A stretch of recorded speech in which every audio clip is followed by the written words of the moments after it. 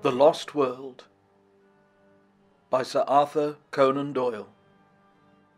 Chapter 13. A Sight Which I Shall Never Forget. Just as the sun was setting upon that melancholy night, I saw the lonely figure of the Indian upon the vast plain beneath me, and I watched him, our one faint hope of salvation, until he disappeared into the rising mists of evening which lay, rose-tinted from the setting sun, between the far-off river and me.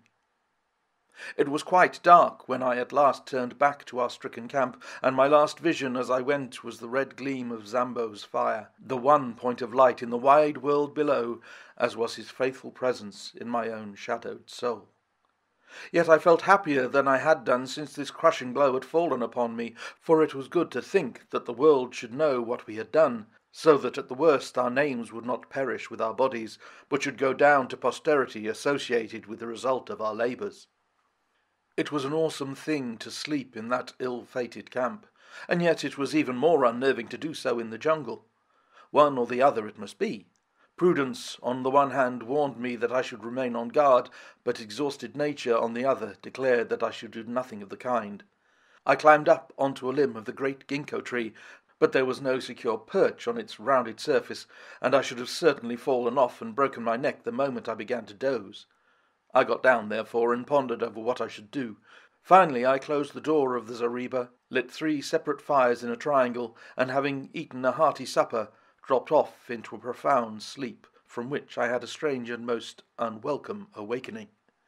In the early morning, just as day was breaking, a hand was laid upon my arm, and starting up, with all my nerves in a tingle, and my hand feeling for a rifle, I gave a cry of joy, as in the cold grey light I saw Lord John Roxton kneeling beside me. It was he, and yet it was not he. I had left him calm in his bearing, correct in his person, prim in his dress. Now he was pale and wide-eyed, gasping as he breathed like one who has run far and fast. His gaunt face was scratched and bloody, his clothes were hanging in rags, and his hat was gone. I stared in amazement, but he gave me no chance for questions. He was grabbing at our stores all the time he spoke. "Quick, young fella, quick!" he cried. "Every moment counts. Get the rifles, both of them. I have the other 2. Now all the cartridges you can gather. Fill up your pockets. Now some food. 6 tins will do. That's all right. Don't wait to talk or think. Get a move on, or we're done." Still half awake and unable to imagine what it might all mean, I found myself hurrying madly after him through the wood, a rifle under each arm and a pile of various stores in my hands. He dodged in and out through the thickest of the scrub until he came to a dense clump of brushwood. Into this he rushed, regardless of thorns, and threw himself into the heart of it, pulling me down by his side. "There," he panted. "I think we are safe here. They'll make for the camp as sure as fate. It'll be their first idea, but this should puzzle 'em." "What is it all?" I asked when I got my breath. "Where are the professors, and who is it that are after us?" "The ape-men," he cried. "My God, what brutes! Don't raise your voice, for they have long ears, sharp eyes too, but no power of scent, so far as I could judge. Where have you been, young fella? You were well out of it." In a few sentences I whispered what I had done. "Pretty bad," said he, when he had heard of the dinosaur in the pit. "It isn't quite the place for a rest cure, what? But I had no idea what its possibilities were until those devils got hold of us. The man-eating Papuans had me once, but they are Chesterfields compared to this crowd." "How did it happen?" I asked. "It was early in the morning. Our learned friends were just stirring, hadn't even begun to argue yet. Suddenly it rained apes. They came down as thick as apples out of a tree. They had been assembling in the dark, I suppose, until that great tree over our heads was heavy with them. I shot one of them through the belly, but before we knew where we were, they had us all spread-eagled on our backs. I called them apes, but they carried sticks and stones in their hands and jabbered talk to each other, and ended up tying our hands with creepers, so they are ahead of any beast that I have seen in my wanderings. Ape-men, that's what they are, missing links, and I wish they'd stayed missing. They carried off their wooden comrade. He was bleeding like a pig, and then they sat around us, and if I ever saw frozen murder, it was in their faces. They were big fellows, as big as a man, and a deal stronger. Curious, glassy, red eyes they have under red tufts, and they just sat and gloated. Challenger is no chicken, but even he was cowed.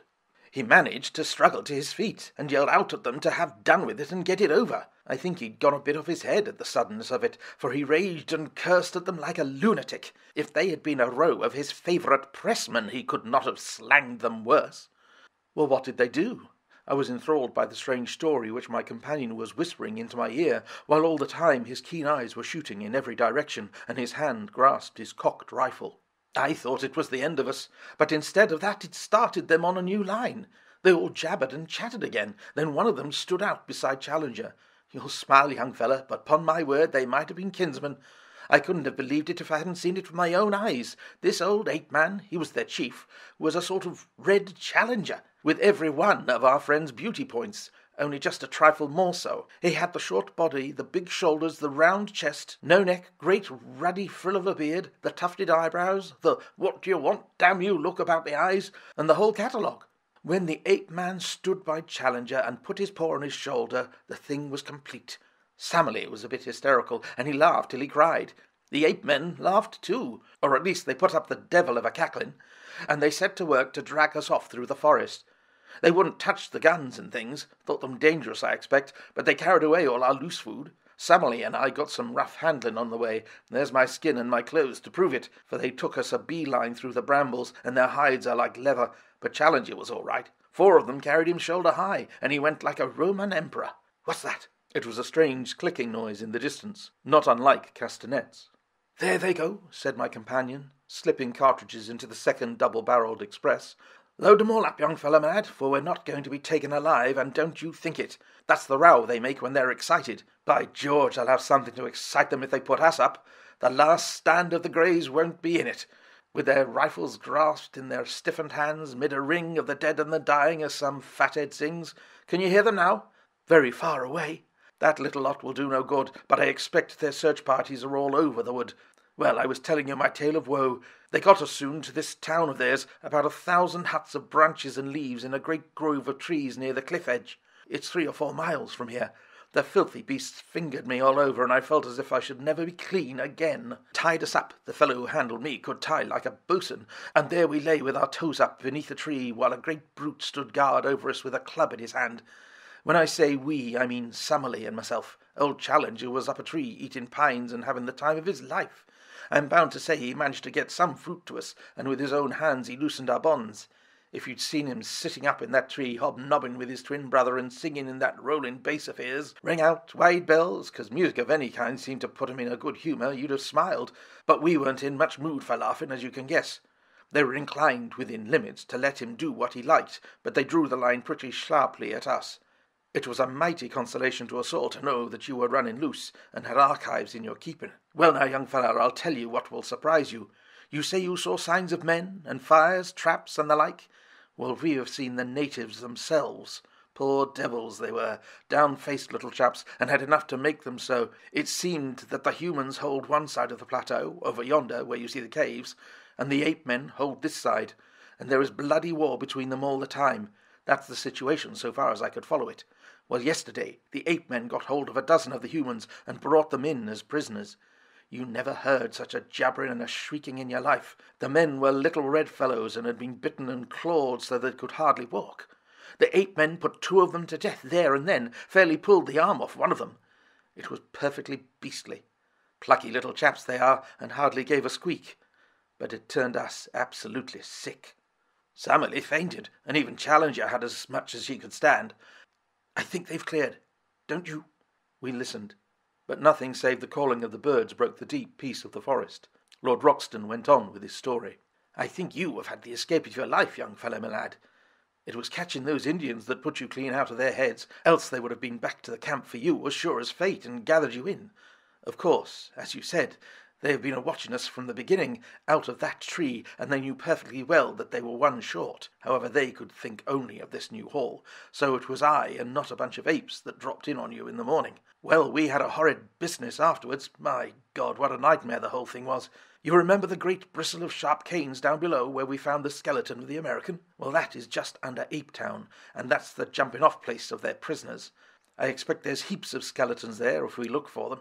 They have a sort of clear parade ground on the top, and they make a proper ceremony about it. One by one the poor devils have to jump, and the game is to see whether they are merely dashed to pieces or whether they get skewered on the canes. They took us out to see it, and the whole tribe lined up on the edge. 4 of the Indians jumped, and the canes went through 'em like knitting needles through a pat of butter. No wonder we found that poor Yankee skeleton with the canes growing between his ribs. It was horrible, but it was deucedly interesting too. We were all fascinated to see them take the dive, even when we thought it would be our turn next on the springboard. Well, it wasn't.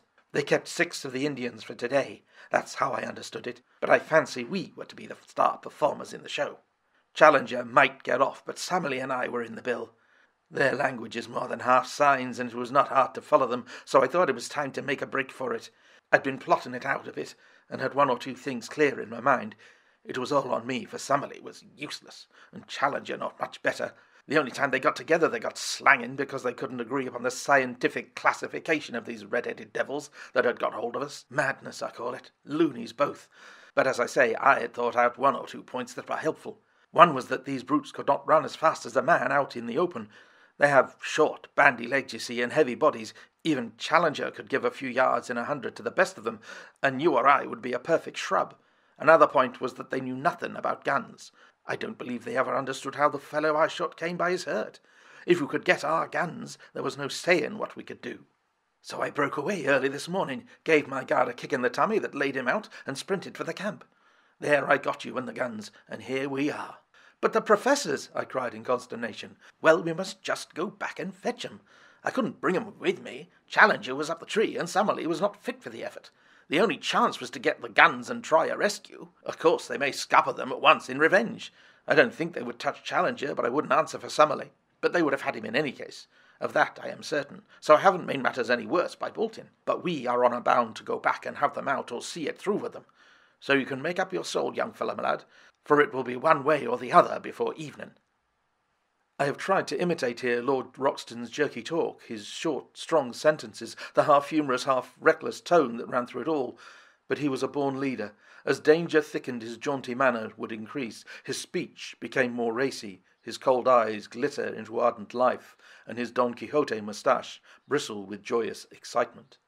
His love of danger, his intense appreciation of the drama of an adventure, all the more intense for being held tightly in, his consistent view with every peril in life as a form of sport, a fierce game betwixt you and fate, with death as a forfeit, made him a wonderful companion at such hours. If it were not for our fears as to the fate of our companions, it would have been a positive joy to throw myself with such a man into such an affair. We were rising from our brushwood hiding-place, when suddenly I felt his grip upon my arm. "By George!" he whispered. "Here they come!" From where we lay we could look down a brown aisle arched with green, formed by the trunks and branches. Along this a party of the ape-men were passing. They went in single file with bent legs and rounded backs, their hands occasionally touching the ground. Their heads turned to left and right as they trotted along.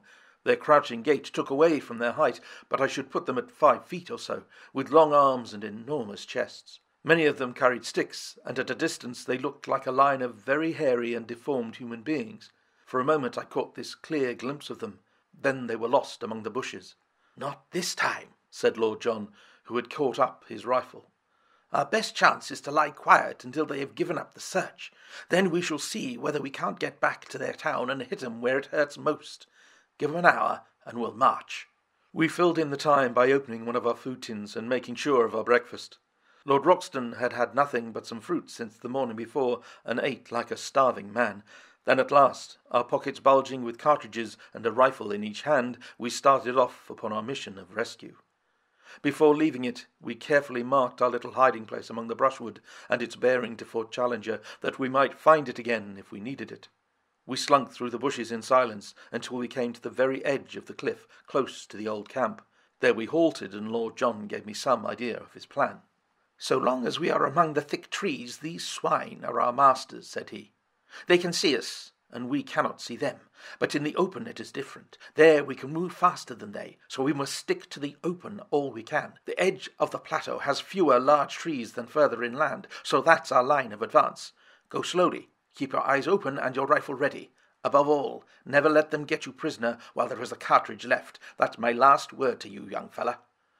When we reached the edge of the cliff, I looked over, and saw the faithful Zambo sitting smoking on a rock below us. I would have given a great deal to have hailed him and told him how we were placed, but it was too dangerous, lest we should be heard. The woods seemed to be full of the ape-men. Again and again we heard their curious clicking chatter. At such times we plunged into the nearest clump of bushes and lay still until the sound had passed away. Our advance, therefore, was very slow, and 2 hours at least must have passed before I saw by Lord John's cautious movements that we must be close to our destination. He motioned me to lie still, and he crawled forward himself. In a minute he was back again, his face quivering with eagerness. "Come," said he, "come quick. I hope to the Lord we are not too late already." I found myself shaking with nervous excitement as I scrambled forward and lay beside him, looking out through the bushes at a clearing which stretched before us.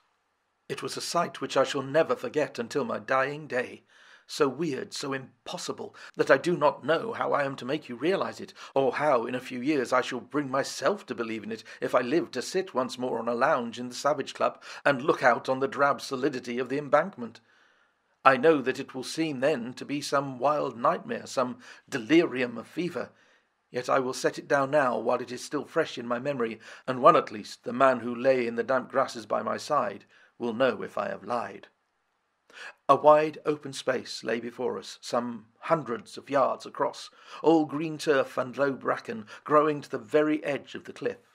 Round this clearing there was a semicircle of trees with curious huts built of foliage piled one above the other among the branches. A rookery with every nest a little house would best convey the idea.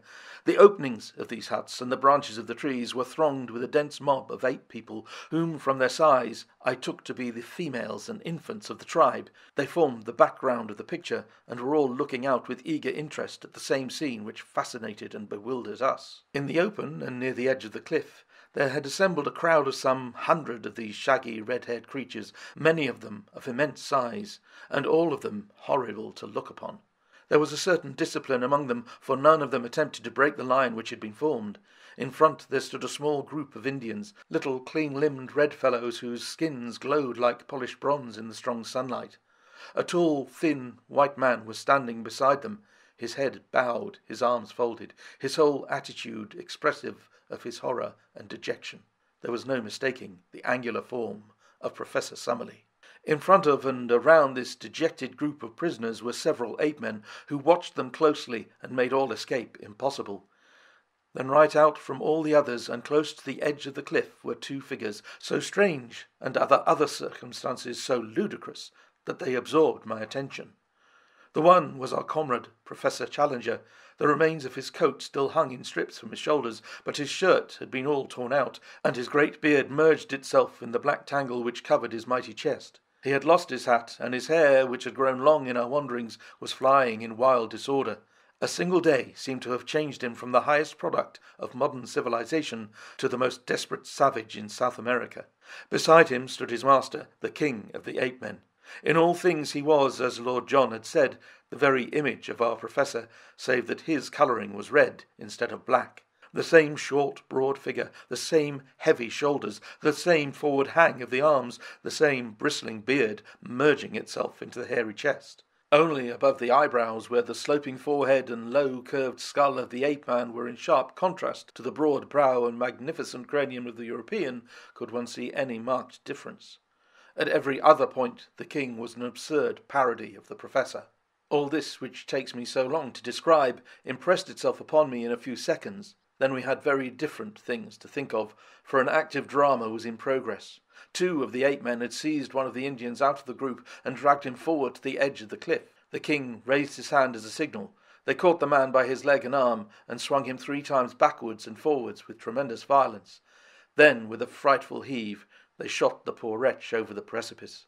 With such force did they throw him that he curved high in the air before beginning to drop. As he vanished from sight, the whole assembly, except the guards, rushed forward to the edge of the precipice, and there was a long pause of absolute silence, broken by a mad yell of delight. They sprang about, tossing their long hairy arms in the air and howling with exultation. Then they fell back from the edge, formed themselves again into line, and waited for the next victim. This time it was Summerlee. 2 of his guards caught him by the wrists and pulled him brutally to the front. His thin figure and long limbs struggled and fluttered like a chicken being dragged from a coop.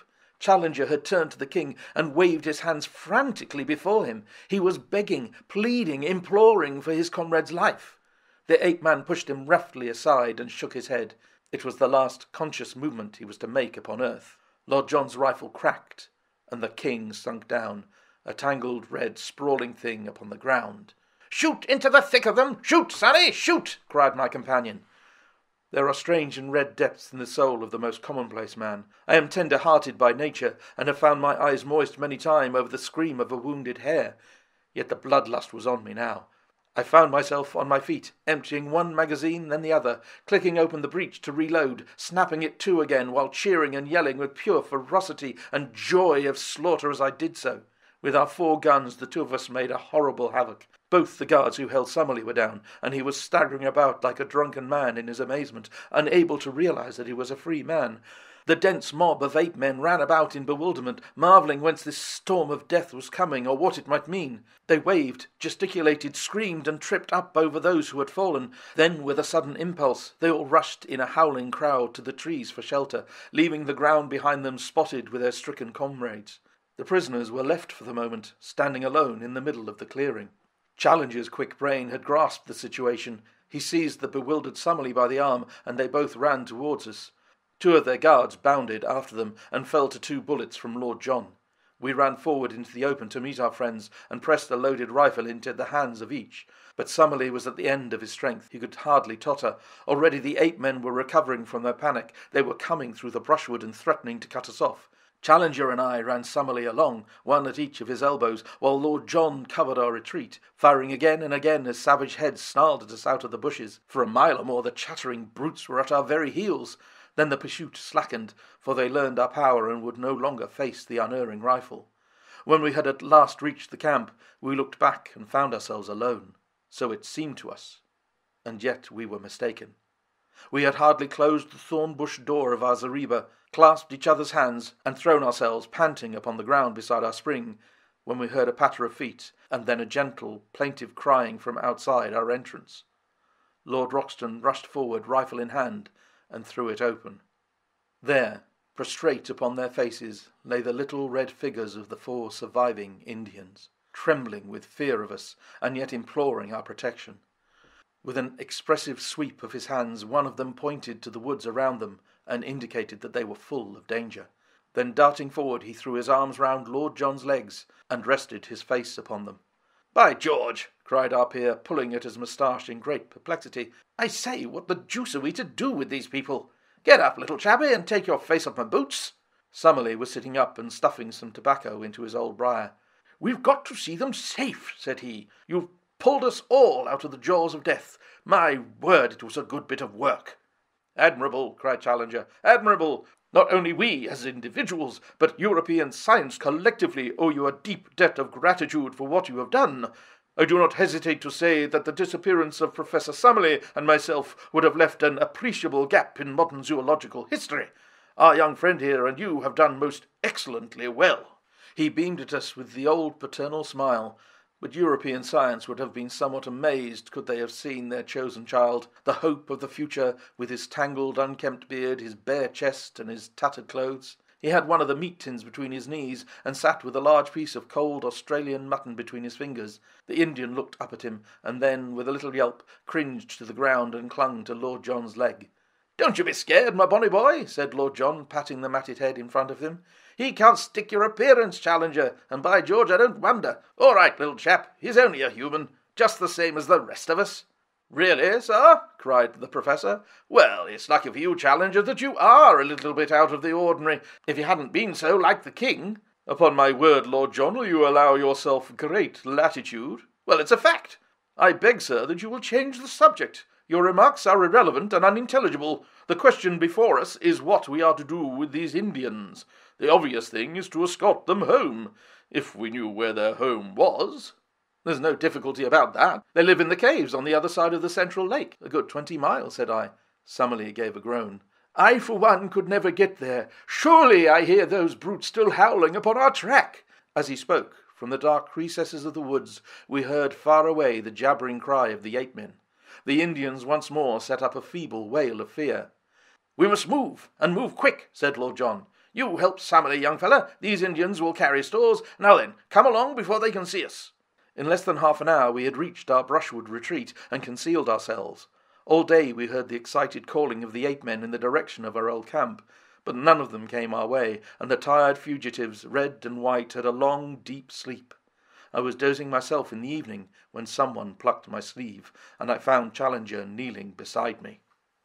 "We'll keep a diary of these events, and you expect eventually to publish it, Mr. Malone?" said he with solemnity. "I am only here as a press reporter," I answered.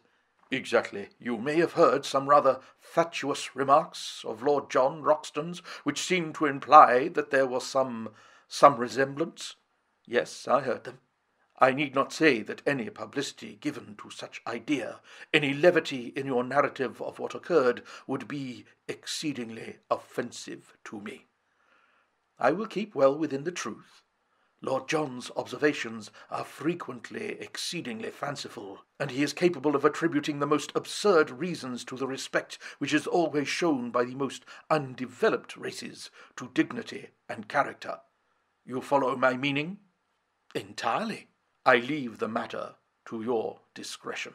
Then after a long pause he added, "The king of the ape-men was really a creature of great distinction, a most remarkably handsome and intelligent personality. Did it not strike you?" "A most remarkable creature," said I. And the professor, much eased in his mind, settled down to his slumber once more.